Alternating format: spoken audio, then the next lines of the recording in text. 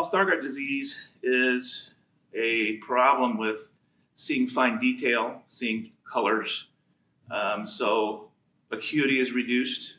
Let's say on the eye chart, normal is 20/20. A Stargardt patient is usually around 2100, 2200. In some cases, a little bit less. But the ability to see faces and signs when you're driving is affected. The ability to see colors is affected. But there are a wide range of visual levels.